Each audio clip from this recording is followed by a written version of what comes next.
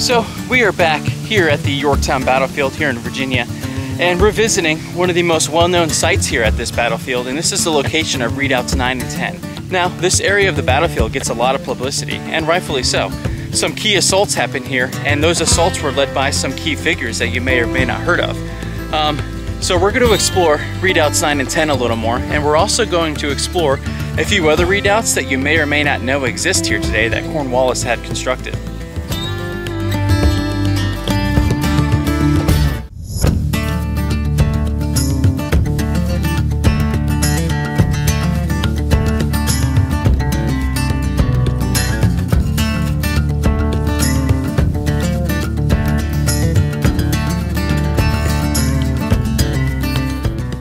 So, on the night of October 14th, 400 Americans and 400 French would leave their trenches way back there, just beyond these trees. And that was the first American siege line. And their goal was to take redoubt number 9, just over here, and redoubt number 10, just above this berm here. Now, something to remember is this berm wouldn't have been here. And right here is the York River. This would have extended out a little more. Time and erosion has wreaked havoc here on this section of the battlefield, but just trying to give you a little layout of the land here. And this very field that we're standing on, this is where 400 Americans led by Alexander Hamilton and Vicomte d'Invermenil leading 400 French would assault redoubts 9 and 10. So the redoubts on the American and French right, or the British left, were strong points, heavily fortified, and they were manned by some battle-hardened troops. Elements of the British Army and Hessian mercenaries manned both of these redoubts. So I'm on the field that the American and French soldiers would have been advancing on. And could you imagine, under the cover of night, you're advancing across an open field? Our original lines are way back that way. And they would advance with muskets unloaded. I'm going to say that again. They were advancing with their muskets unloaded and bayonets fixed. They didn't want to risk someone tripping and firing a stray shot. So the initial plan was to advance across this field, and we're going to kneel and wait. And we're waiting for the engineers, or pioneers as they called them at that time. Now these pioneers would be equipped with axes, shovels, picks, things of that nature.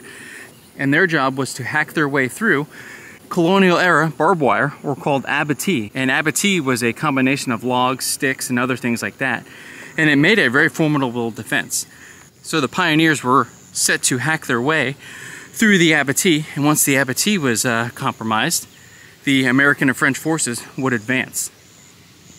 Now, something I also want to point out, you can see this berm here. This is the second siege line, okay? This was constructed by the American and French engineers and army once these redoubts were taken. So this was all clear. And now we're going to make our way to redoubt number 10. So I'm kneeling down in the very field that Alexander Hamilton would advance, leading the 400 Americans on the assault on redoubt number 10. And instead of pausing here, waiting for those engineers, the Americans would just charge into redoubt 10.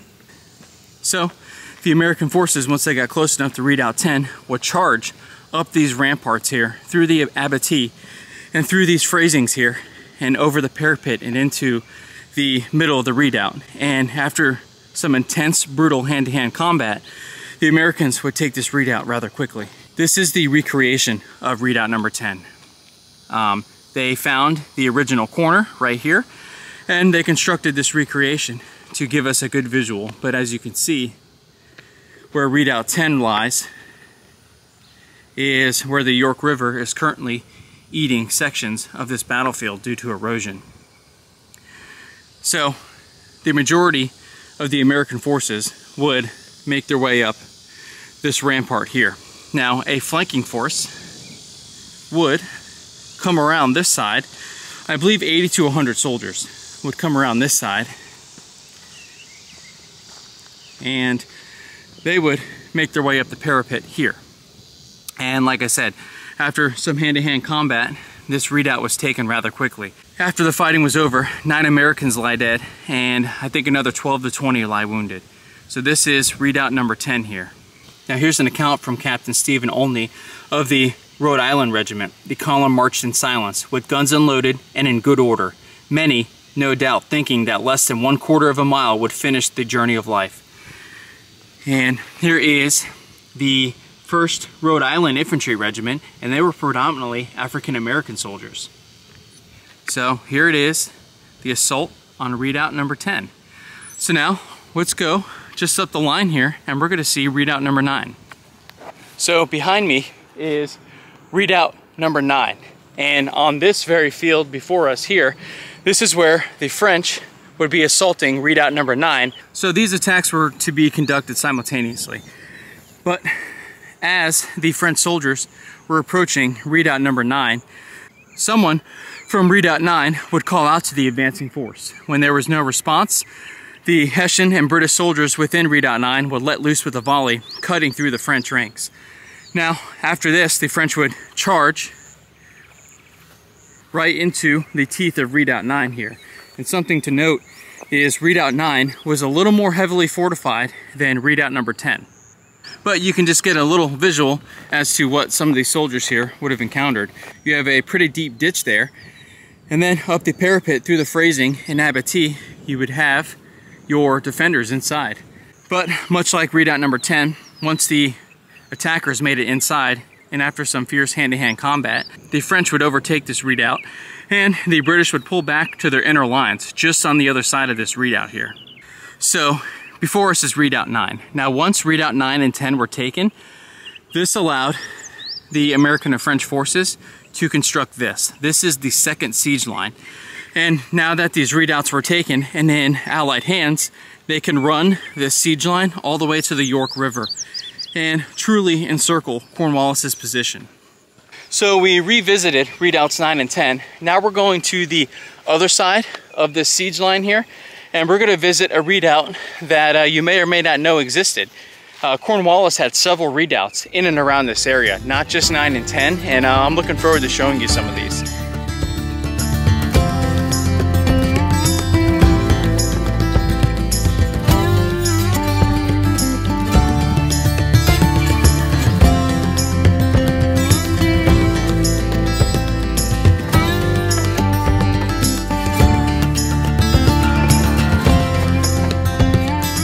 So we're here right out front of the American Revolution Museum here at Yorktown, and if you take a gander across the street, you'll come up to where the Royal Welsh Fusiliers redoubt was on the British right or the American and French left. Now, Cornwallis built several more redoubts besides Redoubts 9 and 10, and this is one of them. And this is one that actually saw some pretty heavy fighting. And on the same night where American and French forces would attack Redoubts 9 and 10, the French would attack this redoubt right before that attack in what was called a diversionary attack, or if you're a military tactician, called a feint. And the goal of this feint was to get the enemy looking one way and strike them where they're not looking. And the French would successfully complete that task. They'd hit this redoubt pretty hard and draw the British attention in this direction. And shortly after that, the Americans and French would hit the redoubts 9 and 10 on the American and French right or the British left. Now, the Royal Welsh Fusiliers were a pretty stout British unit. I mean, the British Army was full of experienced, battle-hardened troops, but the Royal Welsh Fusiliers would be stationed here, and they'd withstand several French attacks. And this redoubt here would not fall until the surrender of the British force as a whole. Now, obviously, this is not the original earthworks before us, but this is the exact location of the Royal Welsh Fusiliers redoubt here. And here's an account of one of the French attacks on the redoubt. The enemy presumed that he would get possession of the redoubt on the right cheaply. The French attacked the redoubt right before our eyes. They were so warmly received by the English, who did not fire until the French were in the abattis. And the abattis would be kind of like the colonial version of barbed wire, and that would be on the outside of your redoubt. So the British within the redoubt held their fire essentially until the French were right on top of the redoubt, and volleys from the British inside the redoubt would cause horrendous casualties among the French. This is the colors of the Royal Welsh Fusiliers. Though British forces were required to relinquish their regimental flags at the surrender ceremony, the flag of the Royal Welsh Fusiliers was smuggled back to Great Britain by 2 paroled officers of the regiment. That's pretty interesting. And let's make our way to the redoubt and have a closer look. Now, obviously, it's a reconstruction, but just the sheer size of these redoubts would make these a very intimidating position to attempt to attack. And we're making our way inside the Fusiliers Redoubt here.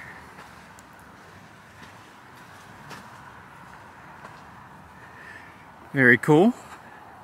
And there's a sign up ahead. Let's see what that says. And the sign reads, "To the memory of the men of the Royal Welsh Fusiliers who unbroken held this redoubt against great odds in the siege of 1781. This tablet and flagstaff are erected with permission by their commanders of the regiment in 1957. And here is their field of fire. Obviously the museum wouldn't be there. This modern day highway wouldn't be there. You can see how this position here secured the British right. So before we continue on to the next British redoubt that I want to cover with you, I wanted to stop at this portion of the battlefield, which is just east of the Royal Welsh Fusiliers Redoubt. And this French trench here before us is the extreme left of the American and French lines, or the British right. And this earthwork was manned by the Regiment Tourine and formed the western portion of the French and American siege lines surrounding Yorktown. From this line, France fired upon ships in the York River and the British fort behind you. Now, something else to note, from the extreme left of the American and French lines in this location, on October 9th, it became the first battery of siege guns to fire on the British, aiming at the nearby Royal Welsh Fusiliers Redoubt. The French also effectively used this portion to help contain the British within the defensive lines and to harass the British ships anchored in the harbor. This is interesting too. On October 10th, using superheated cannonballs called hot shot, this French battery set fire to 3 British ships in the harbor. Wow. And if you need any guide to where we are, we just visited the Fusiliers Redoubt there, and we are just to the left of that. Now, another reason why I wanted to stop here is this. This is a memorial dedicated to the sailors and soldiers of the French Expeditionary Force who died for the independence of the United States during the Yorktown campaign. And here are the names of those soldiers from Rochambeau's army, General D. St. Simon, who was in command of this portion of the line, and the regiment below here, Regiment de Saintonge. Apologize if I'm butchering the names. Now, if you watched the last episode, we visited a small French cemetery where 50 unidentified French soldiers were laid to rest. Now, something to remember is of the approximately 400 American and French soldiers that were killed and wounded here, 2/3 were French. So if you ever visit this area, be sure to at least visit the small French cemetery or this monument here near the Royal Welsh Fusiliers Redoubt and pay your respects, because these names, they died for our independence, and that's something worth remembering. So there's a lot of notoriety surrounding Redoubts 9 and 10, but those weren't the only redoubts that were constructed by Cornwallis. There is one redoubt here that has remained untouched. So what we're about to see is the actual position and earthworks from 1781 that were constructed by the British. Now, no battle happened here. This redoubt was abandoned once the American and French forces came in. But we're about to see actual earthworks from 1781. So here we have the outer wall or rampart of this untouched redoubt. Again, this isn't reconstructed. This is the actual earthworks. And we're going to follow this path up. Wow, this is awesome. Oh, there is one British redcoat lagging behind. Who goes there? So we are inside this untouched redoubt, and man, this is awesome. We're literally standing on something that was constructed in 1781. Wow. Now, obviously a lot of this foliage here would have been cleared out, or else it would have been a pretty difficult position to defend. But just want to kind of give you, I don't know if the camera's picking it up, but here is your rampart, and right here is your outer ditch, and you can kind of see the terrain pops back up. Wow. And here's the rest of it here. You can kind of see there's my wife walking through the woods here, doing her best swamp fox impression. But yeah, so this is the untouched redoubt of the Yorktown Battlefield. Wow, this is so cool.